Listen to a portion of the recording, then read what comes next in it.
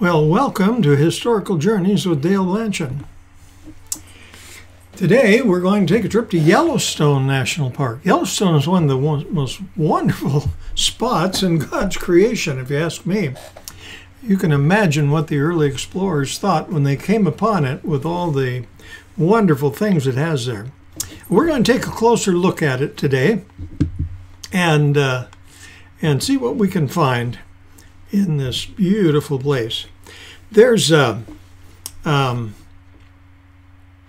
picture by Albert Beardstadt. He was one of those Hudson River School of Art painters that went west after the Civil War and painted some of those grand scenes. This one happens to be Old Faithful Geyser in Yellowstone National Park. Beautiful picture. Yellowstone,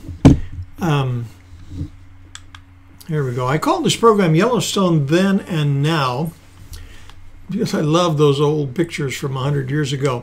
But I have a set of books in my library that are by John L. Stoddard. And John L. Stoddard was was a travelogue presenter. He would go and take pictures and come back and show them on the magic lanterns, and it was. But on one of them, you see there it says in the center, California, Grand Canyon, and Yellowstone Park. He visited Yellowstone Park back in the 1890s. There he is, a dapper gentleman with that fine mustache there. And he wrote an account. It's interesting to look at him from a writer's standpoint. He just struggled to be able to adequately describe what he saw there in Yellowstone National Park. Of course, he saw the Fort Yellowstone. He saw the geysers, like with the formations like this. He saw this is called the Devil's Punch Bowl. Over the years, the sediment as it was expanding out of there built up a rim around it. So you have something like that. You call it the Devil's Punch Bowl, I guess. But this is the one that really caught my attention.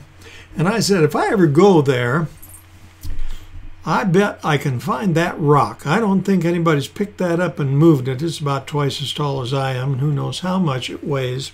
And sure enough, when our family took a trip there, I found that rock. There it was, still sitting there after a century after John Stoddard took the picture, just like it has been since creation almost. Our family took the trip in 1996. Boy, that's 24 years ago already. We started Memorial Day weekend, which was warm in Minnesota, but there was still snow as we got up there in Wyoming. It kept climbing up in the air, and most of Yellowstone National Park is above 7,500 feet. So we had snow on the ground the first night. As we got closer, we began to see many of the features that are there in Yellowstone National Park. There you can see some antelopes in the background there. And we saw the water beginning to rush. Water is a huge part of Yellowstone National Park. Thoroughly enjoyed that aspect of it. Here it is. Yellowstone National Park was our first national park. Back in 1972, Congress set it aside as a national park. And it's big. I mean, what is that? Something like over 40 miles in each direction.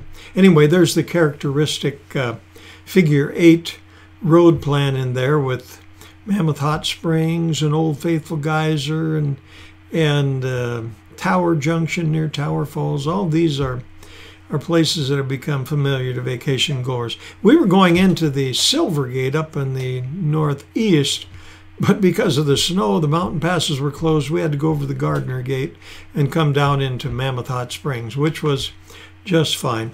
Yellowstone, of course, has a history of occupation by indigenous peoples from 10,000 years ago. The first white Europeans were there. Lewis and Clark did not explore Yellowstone National Park. They were north of that, but as they were coming back home, one of their members split off the group, John Coulter, and he did explore Yellowstone National Park. And so they were able, Lewis and Clark were able, when they put out their map some years later, they were able to incorporate some of John Coulter's findings in that.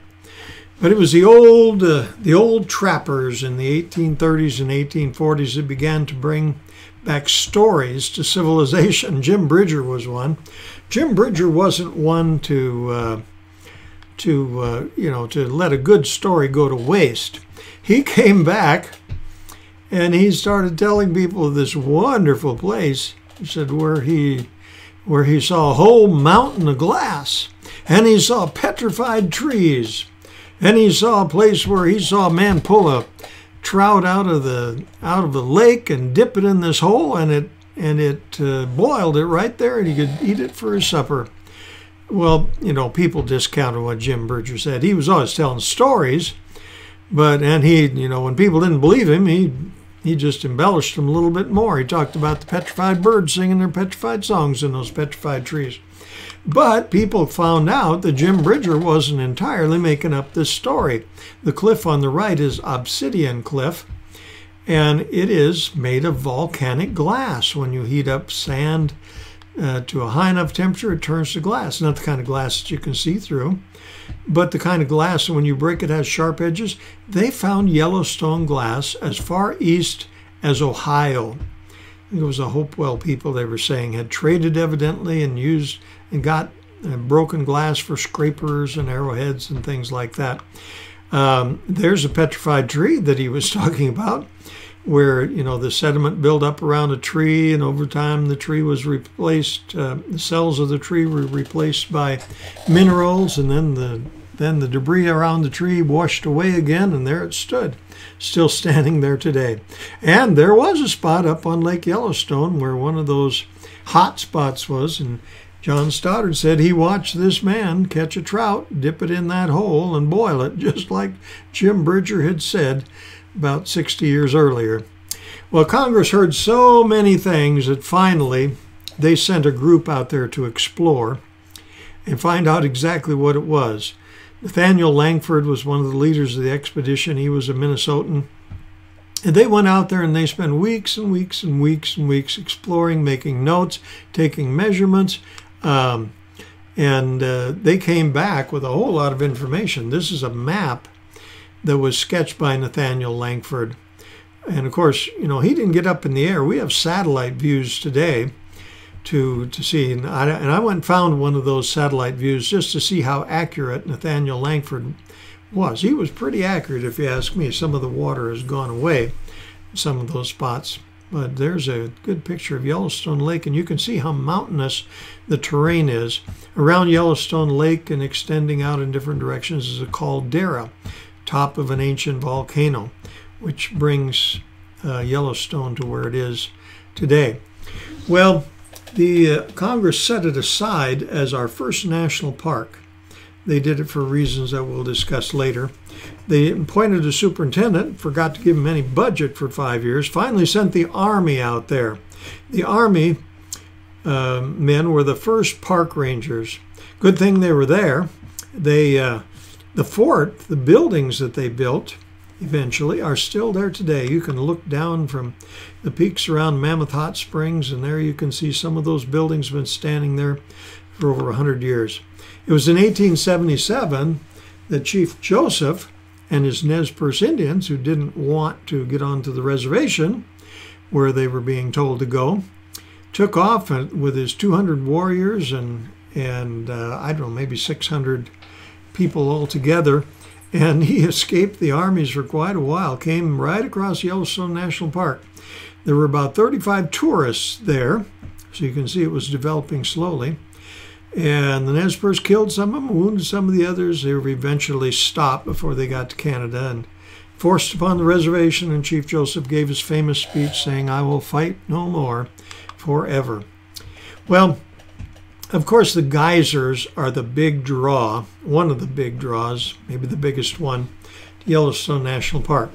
Geysers are places where the water is down under the earth, and the crust is evidently thin enough that it gets very, very hot, and some mechanism releases the water when it gets under a certain pressure, and it blows. As you can see in the distance, there are several basins in which these geysers occur. This is the Norris Basin up towards Mammoth Hot Springs. We watched in this place here where the steam started to flow out of the center hole there, and then it got bigger, and then it came out in a big geyser.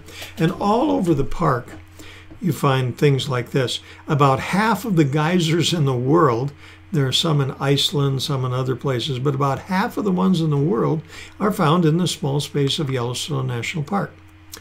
And you find other things as well. These are paint pots with the beautiful colorations there.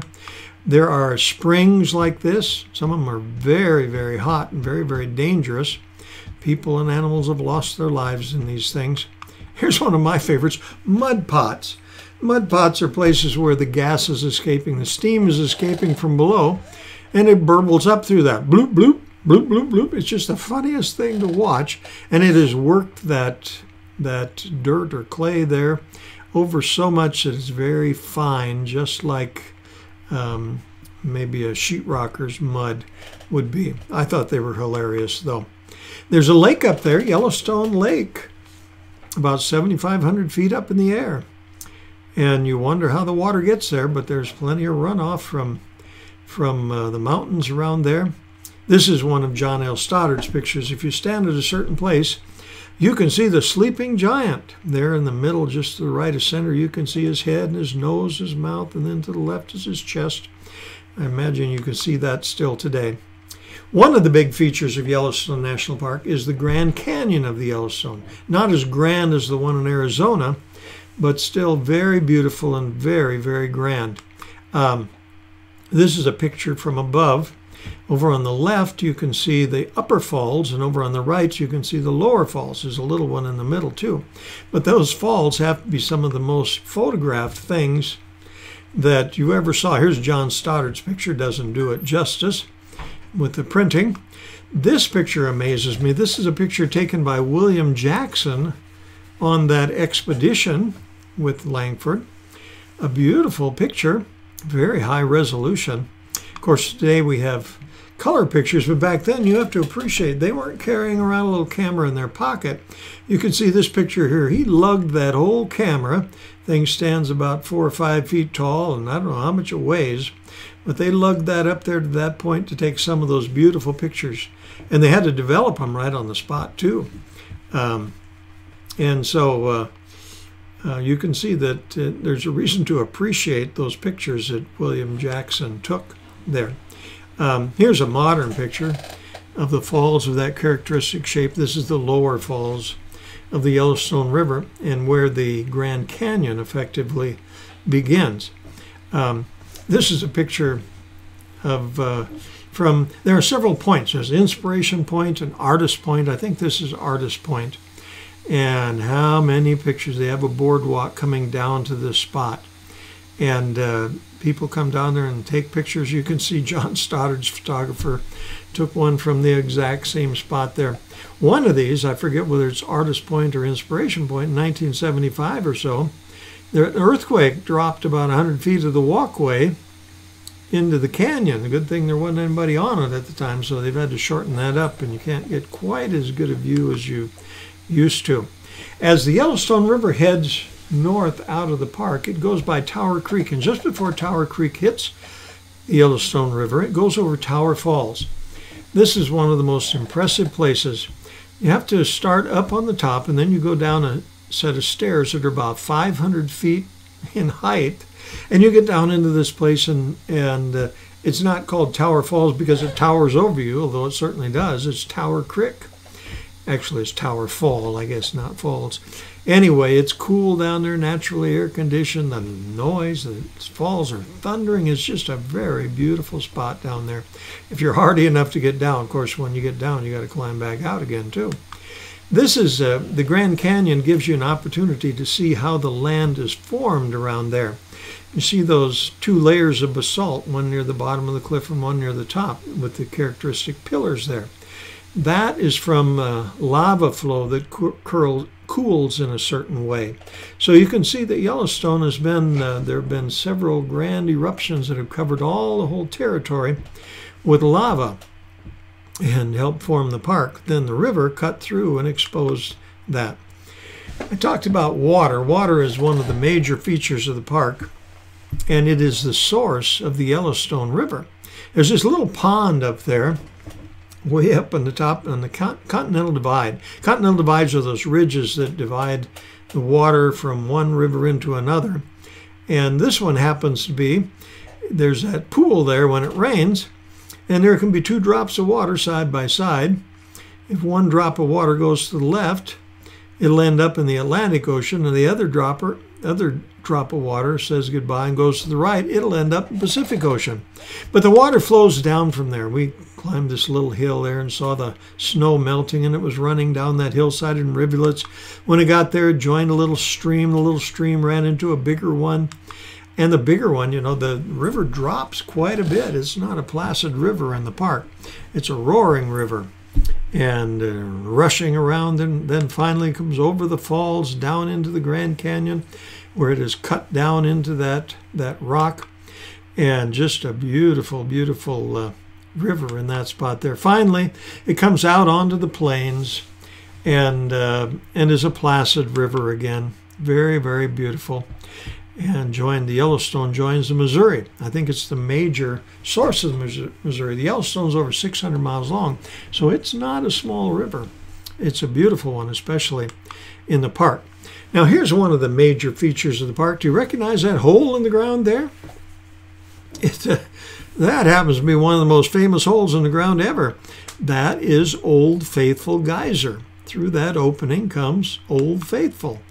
And this is a picture William Jackson took in 1872 when the tourists could come right up to it.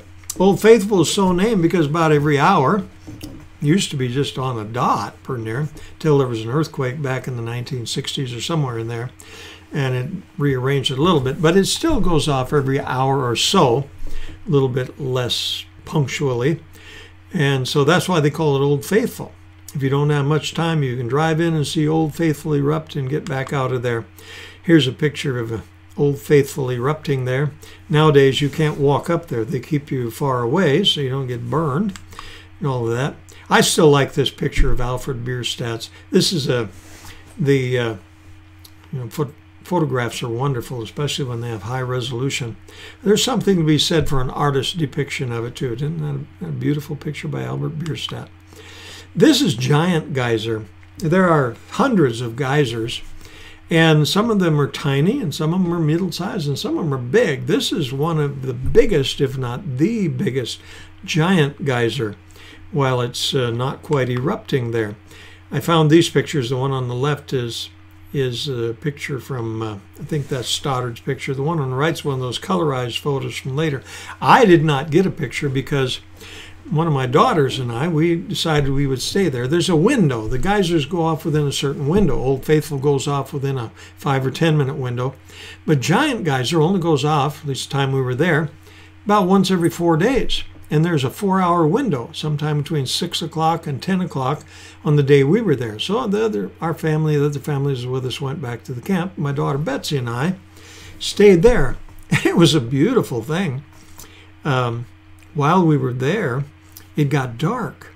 And as it gets dark outside, the color begins to drain out of the sky, and you get these amber tones, and then the last ones that go are the whites. Well, as we were there, we got a taste of what it must be like for some of the first persons that came into that area there, that geyser basin, because all we could see when it was almost completely dark were these ghostly geysers that would shoot up here and shoot up there. It was just amazing. The early people must have thought there were ghosts walking. Anyway, if you want to learn about geysers, the experts will tell you, well, just go there and you'll find some people sitting there and they won't be paying the least bit of attention. They'll be reading or doing a crossword puzzle. They're geyser gazers. They're people that just for one reason or another are experts and they like that particular geyser. So ask them a question, they'll be happy to tell you. And sure enough, we found a small group of people who were sitting there watching, and they gave us all sorts of stories about the geyser. And what they said was, you watch, there'll be an initial eruption that won't be near as big. But if it's a bigger eruption, the initial one, the people will groan and be disappointed. But if it's only a small one, a short one, the people will cheer, because that means a bigger eruption when the main one comes. And sure enough, as we were watching, finally, it was about 15 minutes after the 10-minute window, the 4-hour window, finally here came this little bit of a geyser, a little bit of a blow, and it was very short. And sure enough, the people cheered. But then when the geyser went up, it just went way up in the air, and the mist enveloped us. It was just a beautiful sight. It truly was a great great thing to wait for. But we were lucky because I found this sign from the National Park Service that said there was 5 years or so in there where the geyser didn't go off at all. So I guess it's pretty intermittent now for one reason or another. This is one of the pictures I thought, surely, John L. Stoddard, I should be able, if that's what it looked like then, I should be able to find out what it looks like now.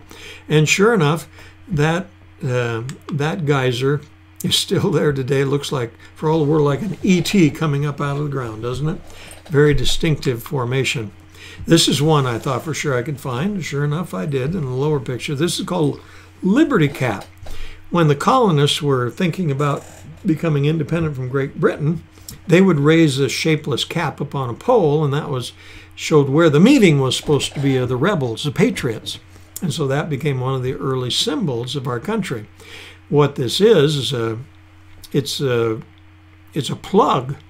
When some geyser or fumarole or something hardened up, and then the ground washed away around it, it left that plug still standing there today. This is the Morning Glory Pool. John Stoddard, I had to be sympathetic to poor John because, of course, he only had black and white photography, and he tried desperately to tell how beautiful the Morning Glory Pool was. And the picture, even the picture that I took there on the right, doesn't do justice to it. The most beautiful colors are found in nature, and the blending of one color into another color and the deepening of the blue as it went down towards the hole. It was just a beautiful, beautiful pool. And there are a lot of those kind of things. John Stoddard talked about going by one place. I don't know if you'd call it a fumarole or what, but where the steam was coming out of the ground, and it made this unearthly growl, he said. So I bet that's still there, the black growler. And sure enough, it was. It wasn't quite as unearthly as John Stoddard described it. And there was Jim Bridger's petrified tree. John Stoddard's picture, of course, you could walk right up to it and chip a piece off, which is, American tourists. They want to take something home with them. And that's what they were doing. They were chipping off pieces of it. It's a big thing, and nobody will ever miss it. But by the time 18,000 tourists go by, the thing would disappear. So naturally, now they put a fence around it and made it a strict law. No chipping off pieces. How about Jim Bridger's obsidian cliff up there on the top? There it is today. With all the debris around there, you can still find pieces of glass, just like the Indians did if you want to get a buffalo hide scraper or something for your bow and arrow. Minerva Terrace is one where the water is running down over a series of terraces, and it has built up those little pulpits, as they call them in the pulpit terrace. Every drop of water has a tiny bit of mineral in it, and when the water would go over a lip, slow down perhaps, those little drops of sediment would drop out, and over the eons they build up these terraces. Isn't that beautiful there? They're big things like that where the water is flowing down over the terraces. Animals are another great thing. This is a big, huge park and no fences. It's one of the great places in the world where the animals can roam. The buffalo can roam all day, even though the skies might actually be cloudy. Here's John L. Stoddard's picture, a little help from the photographer touching it up. The buffalo were magnificent in the park. They stay there all year. They don't migrate to the south. They're pretty tough. I found this picture taken by a lady named Carol Highsmith, who took about 100,000 pictures and gave them to the Library of Congress, so they're there for anybody, with those magnificent buffalo walking through there. But, talk about a home where the buffalo roam. They are the kings of the park. They're not afraid of anything. Even grizzly bears they're not afraid of unless they're old and weak. Just look at all those buffalo there. We found, this is another Carol Highsmith picture. Look at how much meat there is on the hoof there. Those giants, of course, are just... I talked to a man one time that raised buffalo on his farm. He said, people are so afraid of buffalo, he said, but you can make a buffalo go about anywhere he wants to go, he said. I guess that's about true. It was certainly true here. We got by these. They got off the road for us. There's that buffalo calf there. But Here's a picture of buffalo in the winter. The buffalo have the right of way. I mean, I think they would take it even if they didn't formally have it. If you get behind the buffalo and they're going the same direction as you, you're just going to have to wait. Take your sweet time just like they are taking their sweet time, because they are the bosses of creation there. When my friend and I, we had our families up there camping, we went with the young boys back on this boardwalk and looked at some of those paint pots and mud holes back in there bubbling. We came back and told the ladies about it, and they said, well, it'll take us about half an hour. We'll go over and see it. So they walked into this. We were waiting for our supper, and they didn't come back. They didn't come back. Finally, after about 2 hours, they came back. We said, what's the deal? Making us wait for our supper. And they said, well, a bunch of buffalo camped on that boardwalk, and they couldn't get around them. They just had to wait until the buffalo were ready, good and ready to get off that boardwalk. There are elk in the park, too, magnificent ones like this, but we found them. I found them on the yard there in the Mammoth Hot Springs by the fort there in these old buildings. I imagine this was desert. Those tender shoots of green grass there had just come out in the spring. They warned you, stay away from these. They talked about a lady got too near a buffalo 2 weeks ago and he crushed her against the fence. They made sure to tell you about those things. There are bears in Yellowstone National Park, and grizzly bears, the king of the bears. And here's a picture Carol Highsmith took of a grizzly bear out there. We got to see some grizzly bears. One of those experts that prepared you for vacation said, if you want to see a bear, they have moved the bears away. We'll see some pictures of people feeding bears, but they don't allow that anymore. People have gotten killed by bears. And so they've moved them away, and they cover up all the garbage where the bears used to have their feasts every night, and forbid tourists to feed them. But if you want to see one of these guides said, just drive along the road there and you'll see somebody stop there with a telescope or binoculars or a spotting scope, and ask them, and they'll be looking at a bear. And they'll be happy to let you see. And sure enough, we found a couple from Texas. They were camping out in Yellowstone National Park for the entire summer.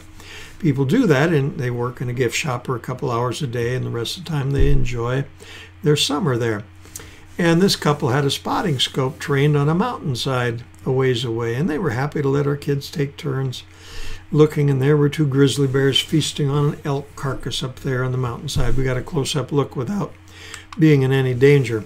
I found this picture of the old car there with some bears. I don't know if they like the heat over the radiator. You can see a little snow on the ground, so I don't know, maybe they were enjoying that. Maybe they were just curious. But this is a picture I took. Now in the center, about the center of the picture there, where the two logs come together, is a beaver. It's a wonder there aren't any beavers left, because beavers were the reason that people came out there. Explorers came out there. They wanted to find beavers, buy beaver skins from the Indians or somebody else who would trap them and ship them off to Europe, where they were made into beaver hats. But the beavers are doing fine out there now. There's one there. He's got a wealth of logs to chew up and drag down to the river to make his beaver lodge there. This is a picture I took it at twilight. You can just see the animal there at the bottom center of the screen. I told a ranger about that, and he said that was a rare shot, rarer than a grizzly bear. It was a wolf of a certain kind that used to inhabit the park, and had been gone for many, many years, and they reintroduced it from another area. They had about 3 dozen of them.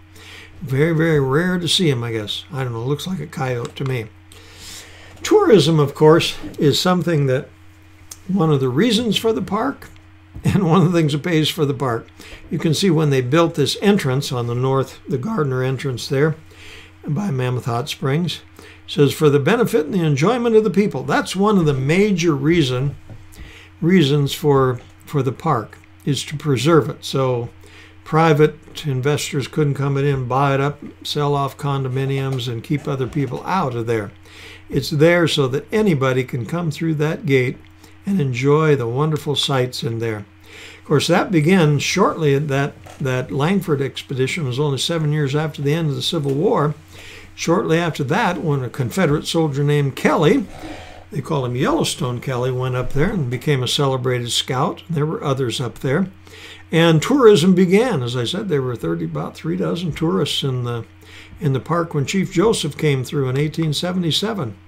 But in the early days, if you were going to explore the park, you had to hire an outfitting company, somebody who would pack animals and tents and all these things. So it was pretty limited to the people who could afford such a thing. But that would have been a lot of fun to enjoy that while somebody else did all the work. And they started building roads, of course. Roads for the horses, roads for the carriages. How do you like that? Building a road around a cliff there. There are several pictures of them moving rocks, and they replaced it. Now it's a little more substantial in that same spot there. But here's one of the stage coaches that they would take tourists around the park. Wouldn't that be just beautiful scenery? Look at the rugged rocks and looking way down over the cliffs at the water. Here's an even bigger stagecoach with a 6-horse pull to it. A beautiful day in Yellowstone Park, riding on top of that, no truck motors humming, no noise, just the rustle of the horses and the neighing and all that, and out there enjoying the wonders of Yellowstone.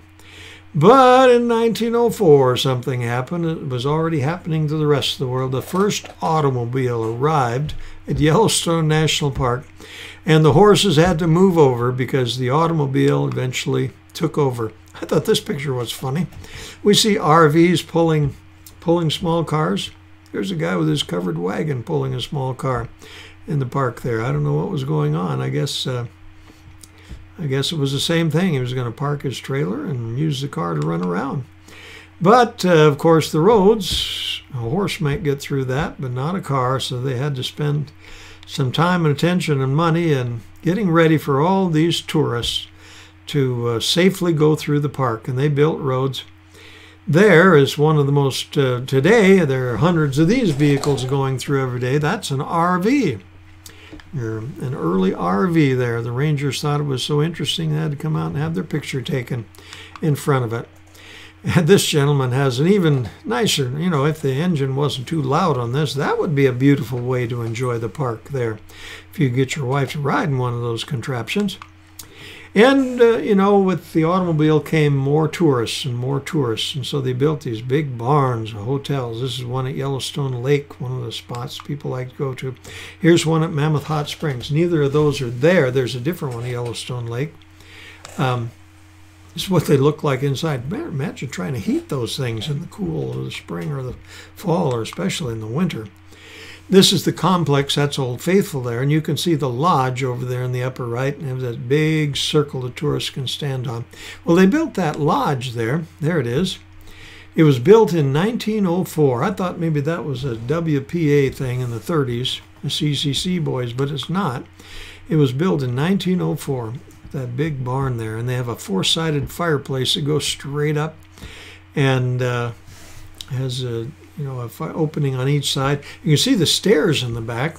This is all open all the way up, but that stairway goes up there, and they have a cupola up there. They used to call them Widow's Walks, and they don't let people climb up there anymore. They spoil all the fun. Anyway, with the houses, the housing, of course, came places to eat. Here was one, a stop midway between probably Old Faithful and the Yellowstone Lake was Larry's Diner. Larry was quite a character, I guess. There he is there. They tell stories about Larry. So one day some European royalty came through and didn't think he got proper service, so he reminded Larry that he was a count. And Larry is reputed to have said, well, around here you only count as one, he said. Anyway, Larry's gone, but they have plenty of places to eat.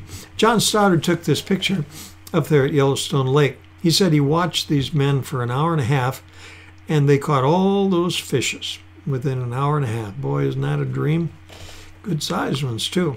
And, of course, there John Stoddard saw the same thing happen there with that spot where you could catch a trout and put it in there and boil it for your dinner.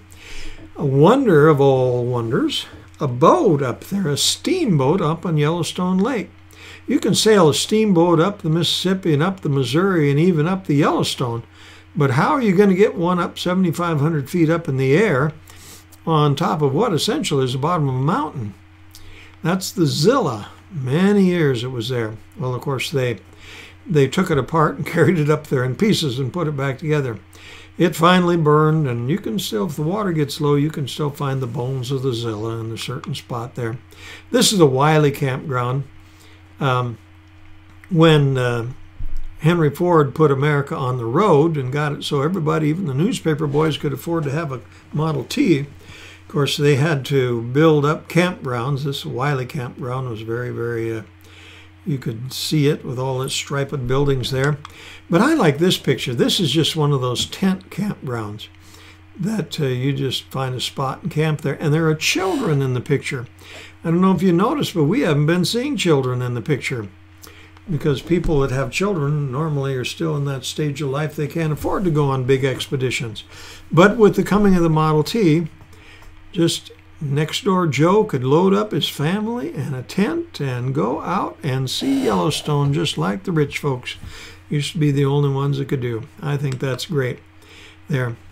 Those tourists aren't the only ones. Here's a presidential party of Chester Arthur. He was president back in the 1880s, not long after the park was organized there. And here's President Roosevelt. He loved the outdoors. He came out there and gave some speeches. I think they were opening up the north gate of Yellowstone. He dedicated. Here's President Harding. He didn't live long in office. He might not have lived that long if he'd have fed too many of these bears like that. But the bears used to be sort of tame. They knew that people meant food and garbage. Here's President Coolidge and his wife there in the dark suit in the middle. And I don't know, that one bear is pretty big there. I'm not sure those Secret Service men could hold off that bear if he decided to eat the president. But anyway, and here's President Hoover before he was Secretary of Interior. That big flood in Mississippi in 1927 kind of rocketed him to fame and got him elected in 1828. He served one term. This is before that. He had to go out there and get some of that fishing in at Yellowstone National Park. This picture is interesting because it shows the other reason that Yellowstone was made a park. The first reason was to keep it open for the benefit of people who could come by and see it. The other thing was to protect the park from the people who came out to see it. As you can see in John L. Stoddard's day, there were no fences. People could go right up and sit on things. Remember the pulpit terraces I mentioned earlier? I love these old colorized photos. You could go right up and stand in one of those things if you didn't mind getting your britches wet. And of course, you know, a lot of those things were delicate, and people would break off chunks of them to take home. And you couldn't let that go on very long. They finally built a whole series of walkways and told people to stay on the walkways. I think that's even a camera to make sure they're doing it there. But so you can't climb up on things anymore. But I think the Park Service has done a really good job of making it so you get these beautiful views relatively close up of all these things without endangering people. This is a newspaper editorial cartoon back then that talked about how Yellowstone Park was becoming commercialized and it needed to be saved from that before it got like this, with the poor tourist arriving on the scene and being accosted by a whole bunch of people saying, "Pick me, pick me, pick me." But there was a serious side to these boardwalks too. When you got out on these flat geyser basins, you didn't know how thick the ground was. So the Park Service put the boardwalk out there, so not only to keep you on the boardwalk, but so that you didn't step any wrong places. There were stories about that. This book was in the gift shop. I found one of them later. It was called Death in Yellowstone. All the ways that people have gotten themselves killed in Yellowstone National Park. There was one man that jumped into one of those boiling springs to save his dog. Of course, he only lived for a couple of hours. There was another series of pictures of a lady who took a picture of a bear afar off, and then the next picture the bear was closer, and the next picture the bear was really close, and there wasn't any next picture because the bear ate her. I don't know if anybody bought those books, but I think they kept them there for sure, just to remind people to pay attention to what they were doing and don't step off those boardwalks or you might plunge through some crust and be boiled into nothing. Anyway, that's the I just had to come back to that picture because I love Hudson River School of Art painters, and I think that's just a beautiful painting. Anyway, that's our program for today. Hope you enjoyed it. There's that picture in the background of those buffalo roaming, and the skies are not cloudy all this day. If you ever get a chance to go to Yellowstone, of course, take it. A lot of people have been there, and a lot of people have enjoyed it. There's many places I'd go back to Yellowstone the second time before I went someplace else the first time. Such an amazing, amazing place, and well worth the visit. But that will have to be our program today. Don't forget to write some comment in the space below on YouTube, and let me know what you think. Any improvements you'd like to see, any subjects you'd like to see dealt with in the future. But in the meantime, we'll see you again. Look for more programs in the future.